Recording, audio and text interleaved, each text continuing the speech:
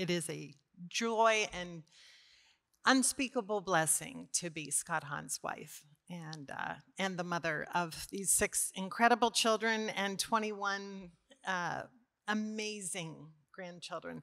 We just had our first child, who's married, move back to the area, and I told one of my sons, after sitting at Mass and cuddling the 3-year-old the whole time and kind of telling her about the Mass and having one, come up close on the other side and one on the other side, I said, something has awakened in my heart I never let be there, which is how much I long to be with the grandchildren. I've just never let my heart go there because I figured they're wherever God wants them to be. And I said, I want you to know my heart is not satisfied. I have awakened a hunger that now I want them all here. No human pressure. I'm just telling you, I want them all. So anyway, all right. Here in Steubenville, we have a lot of change going on. And when my youngest son was 7, we were going up Sunset Boulevard, and I noticed that an old car dealership was being dismantled. And there was a sign, coming soon, what was going to be built there. And I said to him, really, not intending an answer, it was more rhetorical, but I said, isn't this exciting? And he said, it's very sad. I said, sad? And I'm not kidding you. I wrote it down because it's an unusual response. He said, my children will never know the town of my youth. I said, you're 7 years old. The town of your youth is still being built. But many of us feel that way about the church. Don't we catch ourselves thinking, my children will never know, or my grandchildren will never know the church of my youth? But the church of our youth is still being built. And as lay people, we are a part of this. Jesus is using you and me to build his church. Now, the scripture read by every presenter is Luke 4, quoting Isaiah 61 at Jesus' first homily. The Spirit of the Lord is upon me because he has anointed me to preach good news to the poor. And I loved Father Lewis's comment last night. That's us.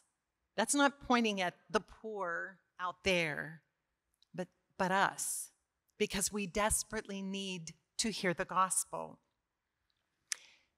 This talk is called How to Be a Contagious Catholic. And I want this to be in 2 parts.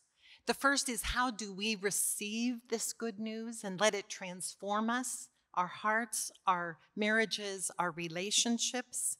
And then secondarily, how do we imitate our Lord by proclaiming the good news? How have we received this good news? Through the word and the sacraments, we may have had faithful parents who brought us as babies to baptism and then nurtured our faith so that we could respond to the Lord. Or some of us heard God's word through a faithful witness, and we received power to become children of God, responding in faith and following up with baptism after that. Open your Bibles to Acts chapter 2. On Pentecost, when the Holy Spirit filled St. Peter, he preached powerfully, and he concludes with this Jesus whom you crucified. Let me quote it exactly.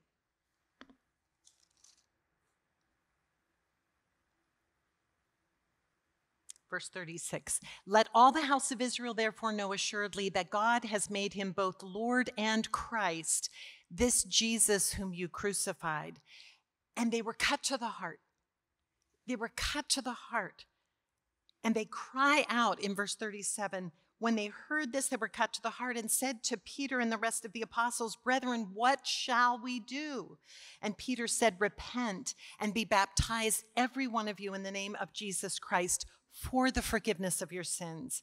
And you shall receive the gift of the Holy Spirit, for the promise is to you and to your children and to all who are far off, everyone whom the Lord our God calls to him. And that's us. We are those who are far off, and our children and our grandchildren. Now, once they were baptized, how did they grow? Just look down a little further to verse 42. They devoted themselves to the apostles' teaching and fellowship, to the breaking of the bread and the prayers. These new believers learned the faith from the apostles. They met together, building the church. They had mass together. They prayed together. One of the toughest things about COVID is how scattered we have been, how isolated people were, and how much we have longed to be together at these conferences, together at mass.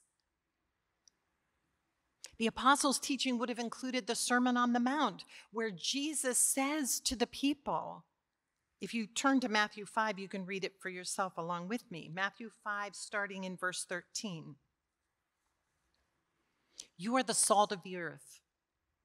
But if salt has lost its taste, how is its saltness to be restored? It is no longer good for anything except to be thrown out and trodden underfoot by men. You are the light of the world. A city set on a hill cannot be hid, nor can men light a lamp and put it under a bushel, but on a stand, and it gives light to all who are in the house.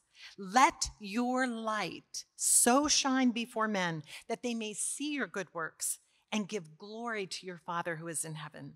You and I have been called to be salt, to season, to preserve. I like to think of movie popcorn salt when I pray about my witness to others. You know how you go to the theater, now that we can, again, go to a theater, and you pay this awful amount for a ticket. And of course, before you even open the doors, you can already smell the popcorn, right? I mean, it just emanates out of the movie house. And so you walk in and you're like, okay, it's ridiculously expensive, but I really want some of that popcorn, but I'm not going to buy a drink. I'm not paying that much for a Diet Coke, you know? And then, of course, you go in and you begin to eat the popcorn, and what happens? You ask your husband to go get you a drink. Okay. And they know that. They salt the popcorn to make people thirsty. And that's my prayer. Lord, I want to be salt to make people so thirsty they have to know you. They have to be introduced to you. We've been called to be light, to shine. Not like turning on high beams and blinding somebody, not shouting with the truth, but shining with the light of truth to draw others to the light. This is too good to keep to ourselves. Now, how do we do this? We do it by the power of the Holy Spirit, through whom we were baptized, in whom we've been sealed through confirmation. Too often we think of this as the priest's job. And I'm really sensitive to this now that I have a son who's a priest. There is no way he can do everything needed to bring the world to Christ. But he doesn't have to do it alone. This isn't a message simply for priests. It does include them, but it's not just for them. It is for every Christian. St. John Paul II made this clear in his encyclical to the lay members of Christ's faithful people. Number 14, to be baptized into Christ means we have been baptized into Christ's own mission to redeem the world. He is priest, prophet, and king. And so he has drawn us into his priesthood as we offer our lives in union with Christ's offering in the Mass to consecrate the world to the Father. We participate in his prophetic witness as, quote, we have the ability and responsibility to accept the gospel in faith and then to proclaim it in word and deed, end quote. And we extend his kingship as we bring, quote, Christ's kingship to bear in worldly affairs, administering justice and charity. In this, we sanctify the temporal order, being in the world, but being different from it, end quote. You and I are directly connected to Christ's saving mission. Turn to John 15. And I'm so glad that Ted referred to this passage already. John 15, and I want to read verses 4 and 5. This is Jesus to his disciples, quote, abide in me and I in you. As the branch cannot bear fruit unless it abides in the vine, neither can you unless you abide in me. I am the vine, you are the branches. He who abides in me and I in him, he it is who bears much fruit. For apart from me, you can do nothing, end quote. Christ is the source of our life, and we need to be intimately connected to him. We will be fruitful if we abide in him, and his life flows in us and then through us. We don't just belong to the church like we belong to a club. We are the church. He is the one who has called us from death into life. He is the one who has made us his children by virtue of our baptism. And then he is the one who sends us out to be his faithful witnesses. That sounds great, doesn't it? So why don't we do it? Well, I think there are three things that stop us: a lack of love, our fear, and a whole lot of excuses. What's our lack of love? Well, one thing I call the little Bo Peep syndrome. If we just leave people alone, they'll find their way home. How many people have stopped coming to Mass through COVID? They found it just as meaningful to watch Mass on EWTN or some other place. They can DVR it and have the Sunday to themselves and then just tune in. They don't know what they're missing. Many Protestants have stopped going to church because they found a better sermon, they found better music. A significant number need to be invited back, and our wordless witness is not sufficient. It's not enough for us to just live our faith. We've got to find the words to welcome them back. Or, on the other hand, we don't just let them alone, we become theological pit bulls. Okay? Triumphalist. It's you versus me. And we get inspired and we want to give it all to them. You know, it is like a fire hydrant. So I think a lack of love keeps us from sharing effectively. Fears diminish our courage. Fear of the unknown. I don't know how somebody's going to react. What are they going to think of me if I start talking about Jesus? Or a fear of failure. I don't know how to do it perfectly. Will I remember what to say? What if I can't answer their questions? And so we opt out. We let the fear overwhelm any love that God could place in our hearts because they need to know him.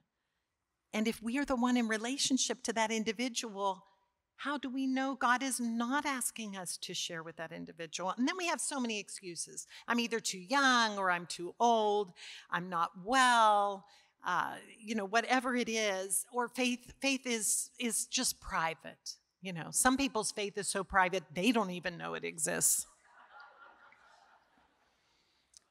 But perfect love casts out fear.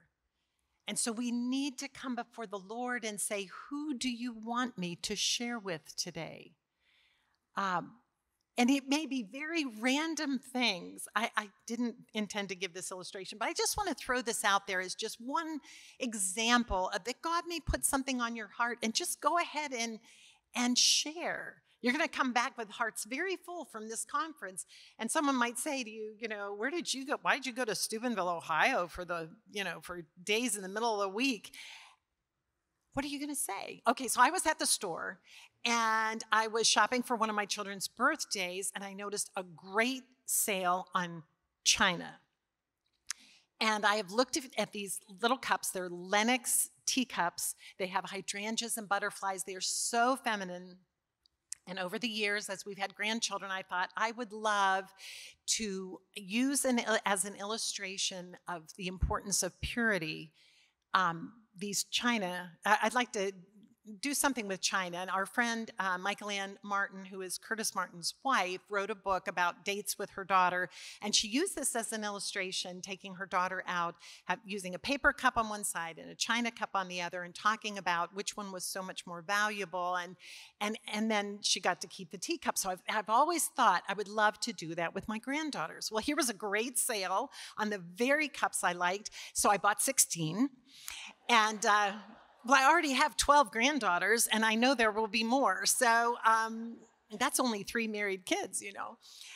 So anyway, I went up to the cashier, and she said, "Wow, you must be really into China." And I'm thinking, do I tell her why I'm buying these cups? I thought, absolutely. And so I said, well, purity is really important to me, and I have a unique relationship with my grandchildren. And so this is what I'm going to do. And I explained the whole thing. And I looked at her, and she immediately said, "Up top." And she gave me a high five, and she said, "This is awesome. I'm going to go buy some. I've got neighbor kids that are really important to me, and I'm going to share this with them." We don't know what fruit God will bring. We don't know. But he will give us the opportunities. I want to talk briefly about Jesus' final words to his disciples and how that gives us a path forward in sharing our faith. And of course, the last words someone says before they're gone are usually very, very important and significant. First, I want to look at Acts 1:8. Acts chapter 1, verse 8. "You shall receive power when the Holy Spirit has come upon you, and you will be my witnesses in Jerusalem and Judea and Samaria and to the ends of the earth." We also receive the power of the Holy Spirit to be witnesses. So let me talk first about how to be a witness and then where. First, we need to embrace the idea of ongoing conversion. We need to preach the gospel to our own heart each day. It helps us be thankful as we recognize what God has done. A very holy priest who was giving me spiritual direction, Father Ray Ryland, said this: "Sleep is like a little death, and getting up in the morning is like a little resurrection. And when we get up, we can waken without remembering who we are as a son or daughter of God." And he said, so it's important to do an act of consecration for the day and to fill your heart with thanksgiving for who God is and what he has done in you. Second, we need to share the good news with others. And we can just talk about how God's at work in our lives, praying about something and seeing that answer to prayer, trusting Almighty God with something very difficult. I want to give you 5 steps about sharing. So step number 1, share about his work in your life. And you don't need to have had a dramatic conversion. You know, I was a baby who was prayed for. My parents baptized me. They taught me the faith. And I believed that God existed because I believed them. But at a point in time, when I was very aware of sinfulness, God used a powerful message that connected my feeling of shame with Christ's offering on the cross. And I realized I needed to say, "I believe you." And it was a moment of conversion for me, even though I wasn't a really bad kid, but I needed to know God personally. And that was a conversion moment. So if you've baptized your children, that's awesome. You have placed them in a state of grace, but we have to all respond, right, to that state of grace. And there will be ongoing conversion moments. You may be sharing with somebody who was baptized at one point in their life. Awesome. But how is God at work now? How are they responding to grace now? Number 2, let them know that God loves them more than anyone ever could or will. And he wants a real relationship with them. You know, many people know God the way I know the Pope. If Pope Francis walked into this room, I would recognize him. He would look at me and say, "Who are you?" He does not know me. I know about him. I do not know him. But God wants us to know him. I love this illustration, and I think this really brings it into a beautiful focus, and maybe you could use this illustration when you share with someone. There was a little boy who loved to whittle, and one summer, he whittled a little boat, and then in his backyard, there was a creek. I'm from Pennsylvania originally, so might call it a creek, but we called it a creek. Anyway, he would take his little boat and set it in one part, and then he would just watch it meander down, and then he would pick it up and do it again. But one time, it got away from him. He couldn't find it. Later in the summer, he was passing by the downtown toy store, and he saw his boat in the window. And so he went in and he said to the shopkeeper, that's my boat. I made that boat. And he said, well, you'll have to pay for it. Without another word, the little boy raced home, cracked open his piggy bank, counted out the money, raced back to the store, and put the money on the counter. And when he went over to the window, the shopkeeper heard him say, now you're mine twice. First I made you, and then I bought you back. That is what our Lord says to each and every one of us.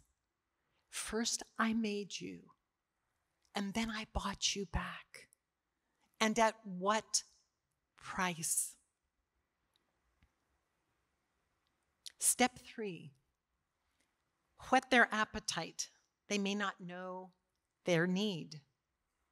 Even if they're basically good people, everyone knows they have violated even their own sense of right and wrong. They haven't always told the truth. They haven't always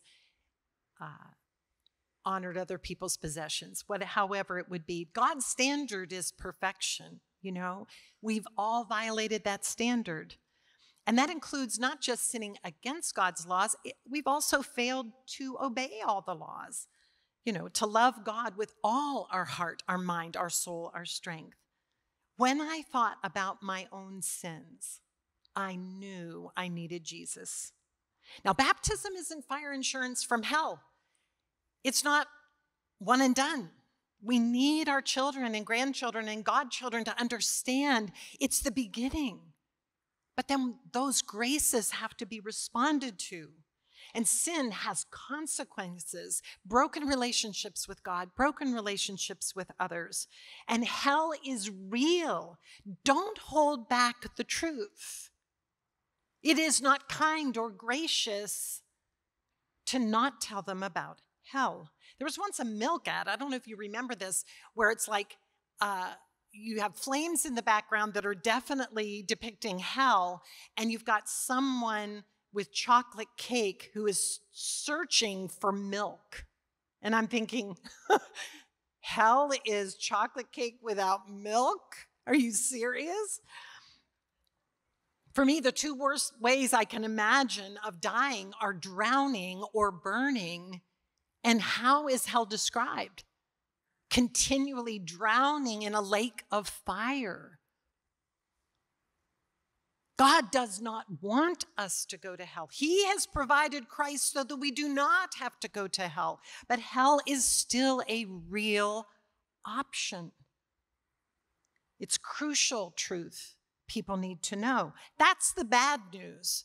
And loving them is not withholding it from them. But the good news is that Jesus wants to forgive sin. He's provided for it. That's why he sent Christ out of love for us to restore us to right relationship. And for those of us who are Catholic, the confessional door is open. Jesus wants us to seek forgiveness. My husband had a teaching with our kids that when they hit the teen years, if they ever needed to go to confession, all they had to do was say, please find me a priest. They did not have to reveal why they needed to go to confession, but it was such a great insight.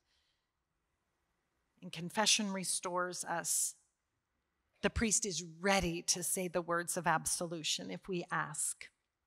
Step 4, we need to give an invitation to respond. This is a moment of grace for deciding.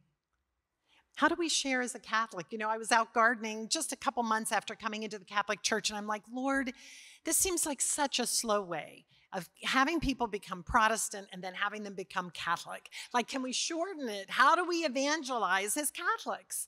And I didn't hear a voice, but what kind of shot through my mind is, why don't you share the whole verse?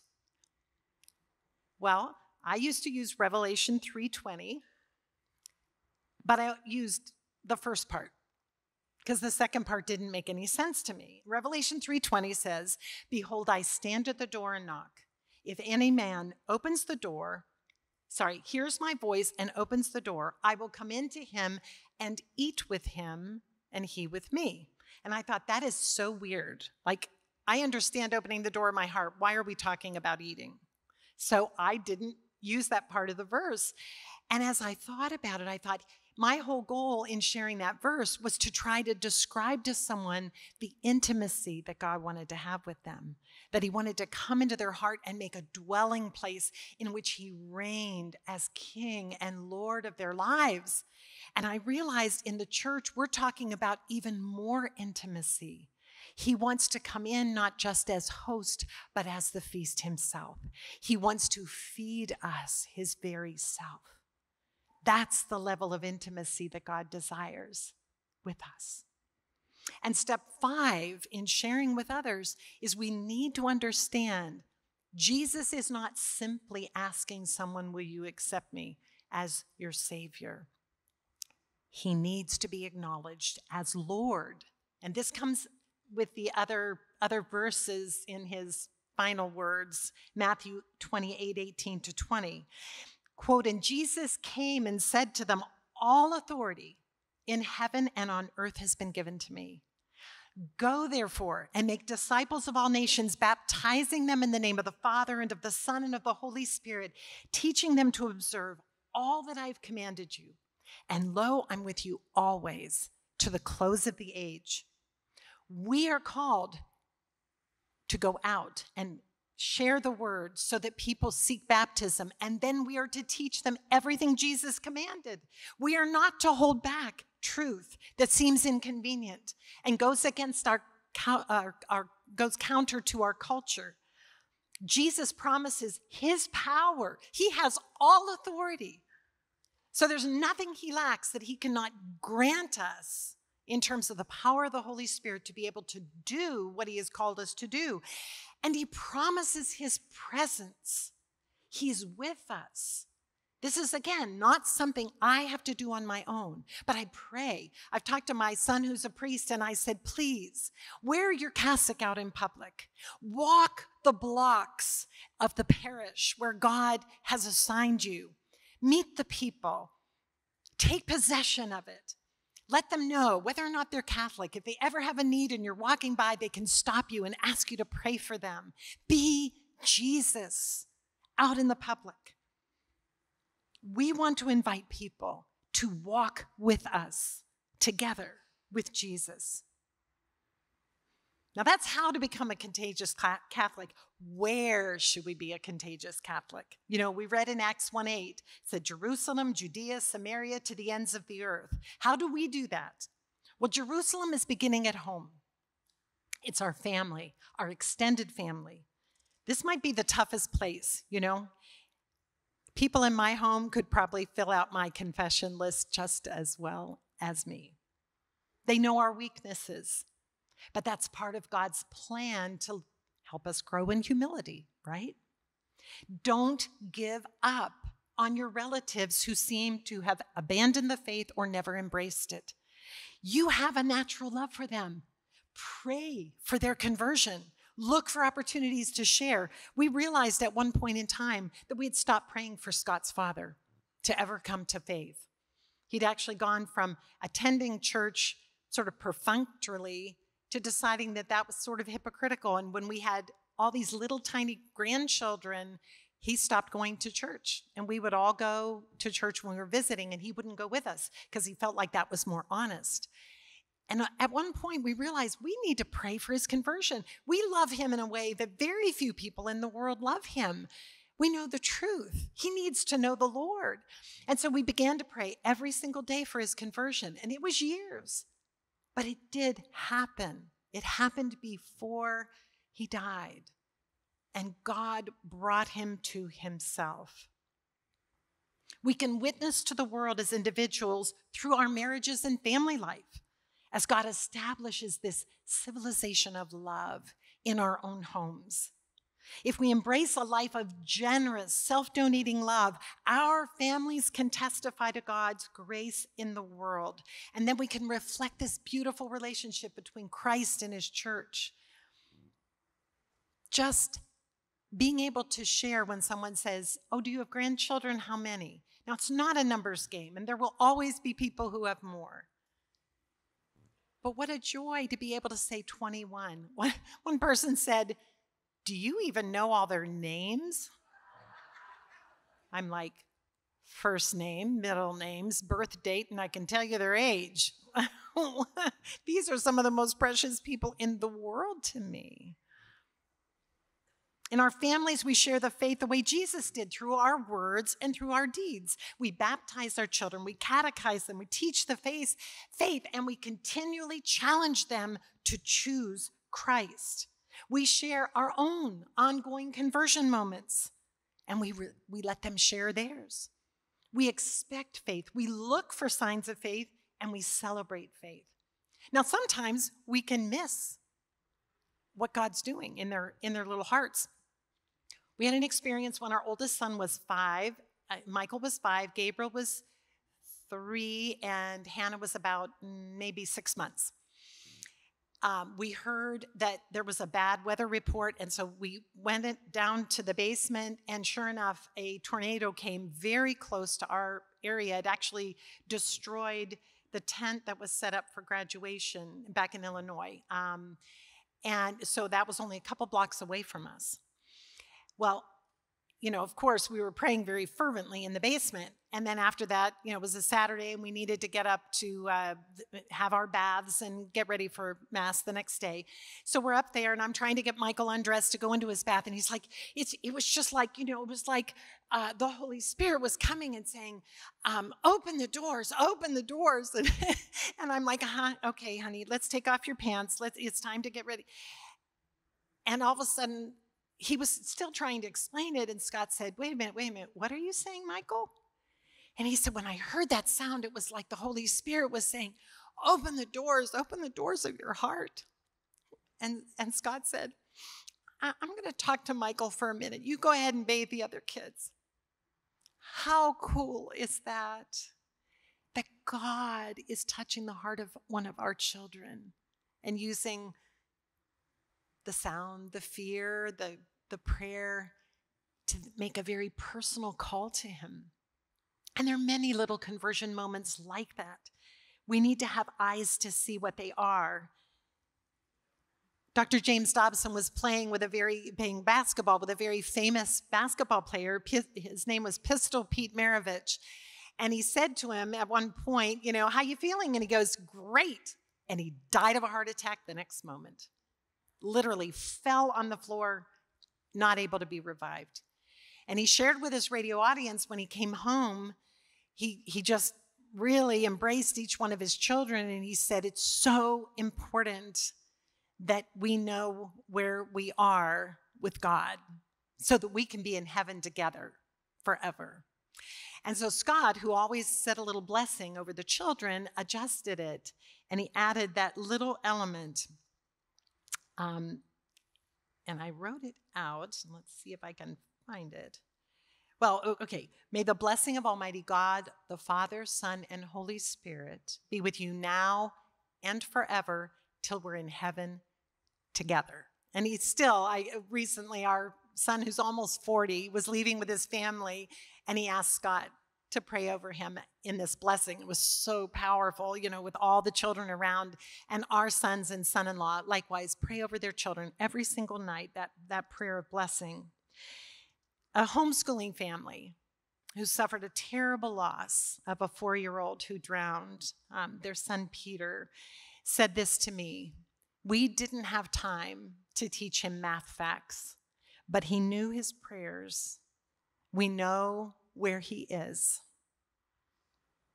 We need to be heavenly minded enough to be earthly good. St. John Paul II said, quote, the faith-filled witness of Christian families is an essential element in the new evangelization to which the Holy Spirit is calling the church in our time, end quote. What's Judea? That's Jerusalem as our home, Judea. Surrounding area, friends, neighbors, fellow parishioners. We're called individually to be evangelized and to re-evangelize those within the church who are not faithful, and then to reach out. Can we invite people back to Mass on this side of COVID? Let's pray for a growing hunger for our Lord. I think many, many Catholics, I know we did, sitting there watching Mass on TV, you just felt the divine absence, not being with Jesus. And wow, when we were able to return, to be close to him, to receive him, it is such a gift. And we need to find the way to reach out and draw them back in. Pick a Sunday you've got donuts. Bribes work. Just, hey, join us for Mass and we'll have donuts and coffee afterwards. I want to give you one example of someone who really challenged me on this. Her name is Susie. She and her family moved to a new neighborhood, and she decided to go around her cul-de-sac and introduce herself to all the families. She made sure that she mentioned she was a Catholic. Many of them had a Catholic background. She began to invite them to come with her to Mass, or she would drop off a confession schedule, information about confirmation classes, if they weren't married yet, when the pre-Cana classes were going to happen, or if their children weren't baptized, when baptisms would happen. And many of them responded. In 2 years, out of 4 of the homes, these were the results. Wife confirmed, 2 kids baptized, husband received First Communion and confirmation. Number 2, first baptized adult, and then he received First Communion, and 2 children were baptized. Number 3, 2 children received First Communion. Number 4, 2 children received First Communion, and their parents' marriage was blessed. That's 1 woman, 1 cul-de-sac, 4 homes. What holds us back? Have we not received the pearl of great price? Have we not been set free, liberated from the bondage of sin and death? What holds us back? I met a priest who was assigned to a new parish up in Minnesota. He was Hispanic. He was fluent in Spanish. There was a large Hispanic community there, and he had a lot of anticipation as he went to have his first Mass. 14 people showed up. So he said, okay, we're going to go out. And he began to knock on the doors of everyone who would come to his parish. And he began to ask, have you been married in the church? Can I bless your marriage? Have your babies been baptized? Has everyone been confirmed? And he said, 3 years later, there were 1,400 at Mass. And praise God. Praise God. An archbishop mentioned in a small group of us that were gathered around that he's about to close 50 churches. And I said, I think there's another solution. And he looked at me like, who are you? But I thought, I'm just going to say it. I'm just going to plant the seed. I said, we can evangelize the baptized. We can go through our roles, and everyone who isn't attending Mass, go and knock on their door and invite them to come back and let them know that they're missed. Then we can evangelize all of those who are not Catholic. And I said, and then we can teach faithfully openness to life and fill the pews with large families. And I said, well, we can do those things, but I'm still going to close 50 parishes. How many of you are godparents? Do you know that after the parents, you are the ones who have the primary obligation for the faith formation of your godchildren? It's good that you pray for them, but are you sharing with them? Are you challenging them? Jesus said, love one another as I have loved you. And they will know we are Christians by our love for each other. Are we witnessing to that? And then we're to be as witnesses in Samaria, to our countrymen, our fellow citizens. As lay people, we have many avenues for witnessing to the gospel, especially as we are faithful in carrying out our duties in our families and in the workplace. In our culture, we defend the poor from injustice, and we work for respect for all life, from preborn to elderly. We're to evangelize our culture. We are to speak the truth in love. All law expresses someone's morality. We need to have it line up with truth. Romans 13:1 says, let every person be subject to the governing authorities, for there's no authority except from God, and those that exist have been instituted by God. If we have good leaders, we thank God for them. And when we have lousy leaders, we pray for them. We bear under the hardships and we work for better leaders, and we pray that God will change their hearts. We can be subject and still share wisdom. The mayor of Steubenville, the whole time he has been mayor, has asked us to have prayer before we officially start the council. So no one can fault us. It's all volunteer. It's not part of the meeting.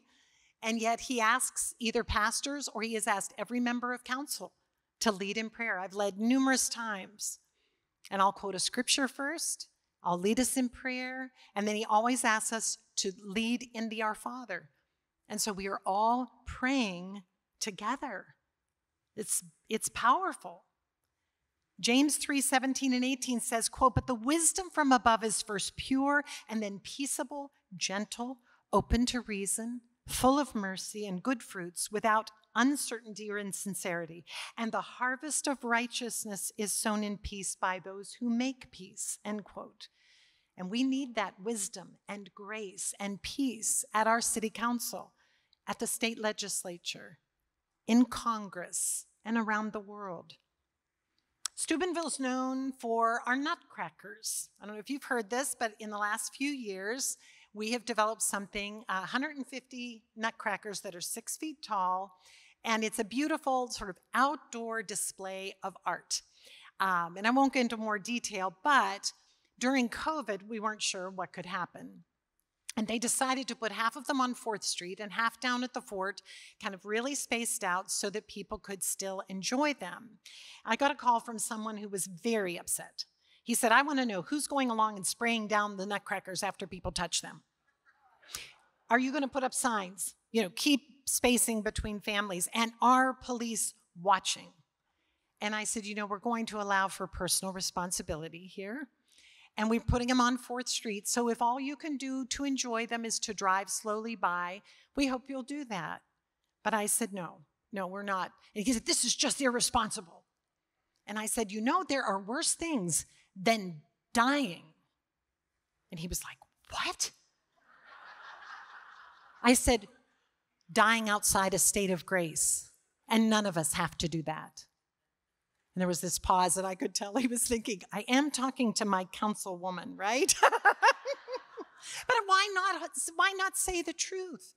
The worst thing that can happen is not death. It is death apart from Christ. We can't remain uninvolved in the affairs of culture in which God has placed us. A lot of pre-evangelization is needed. If we can't even talk about being a man or a woman, a girl or a boy, how can we talk about being a son or daughter of God? God created each one of us. He did not make a mistake. Our world is languishing for lack of truth, and we've got to find the loving way to deliver it. Proverbs 3:27 says, do not withhold good when it is in your power to do it. End quote. So as citizens of our state, we have to find the way to do good, to take part in a powerful way. Even if our culture turns away from God, we still play a vital role in our prayers. 2 Chronicles 7:14, quote, if my people who are called by my name humble themselves and pray and seek my face and turn from their wicked ways, then I will hear from heaven and will forgive their sin and heal their land, end quote. That doesn't say 100% of Americans. That says, if my people, we can effect change through our humble prayer, confessing sin and asking for forgiveness. And then finally, to the ends of the earth, do we care that beautiful Christians do not know the fullness of the faith? in the Catholic Church. Truth Jesus wants them to have, grace he knows they need to live the Christian life to the fullest. Do we care that some Catholics have wandered out of the church and need to be restored? Do we care that many people in the world do not know Christ? We've got to become mission-minded and to inspire our children to be mission-minded, to read the lives of the saints who were missionaries, to find out about effective Orthodox missions and support them, to contribute to the Franciscan mission trips or to mission trips done by Focus. Scott said, "How do you want to celebrate our 25th wedding anniversary?" I said, "Could we do a mission trip?" And he's thinking, I said, "Look, our children aren't engaged. They're not connected to anybody else. This is a perfect time to take our whole family and let's build a house in Tijuana." And so we paid for all the materials and all the flight for ourselves and 2 workers who really knew how to do all of this. And we built a very simple house, a very simple structure. And when we gave the keys to this little 2-bedroom home that had no running water, had no bathroom, it was just 2 rooms. The mother of the family, she couldn't speak English, I couldn't speak Spanish, but tears were just running down her face in thanking us for a home that they never would have had. And we found out 12 people were going to move in.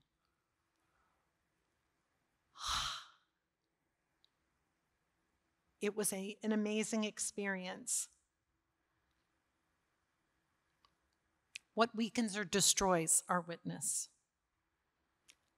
Life out of home, home life when our walk isn't lining up with our talk. Okay, we can't be overly spiritual. We need to be the same at home. And we need to ask forgiveness when we're not. Cynicism about the church. Watch your talk. Do not give yourself the freedom to cut down your priest, to cut down your bishop, to cut down your pope. Where you need to clarify anything that isn't correct, if something is said at Mass that you do need to clarify for your children, do so, and then lead your family in prayer for your priest. You want a better priest? Pray for your priest. Not just a new one, pray for him. 3, imbalance, proving we're right versus the truth in love. Make love our aim. 4, ingratitude for all the grace we've received. All the grace. 5, uncontrolled children. We need to know how to parent because that can really hurt our witness. And we've got to watch the influences of secular education, of television, of culture. They will still make their own choices, but we need to be engaged parents for our whole lives. For our whole lives. Number 6, cafeteria Catholicism. It weakens our witness when we decide that we will be the magisterium. I like the church's teaching on this and this. I don't like the church's teaching on this and this. It's not a smorgasbord that you come in and you choose. By the grace of Almighty God, he has placed you in the heart of the church, and our hearts are to say, "Lord, show me the way," and to respond. What strengthens our witness? Grace. Grace is available. I need to get to confession more often. It's not very convenient. Isn't that ridiculous? I remember how much I longed to be able to go to confession during the COVID months.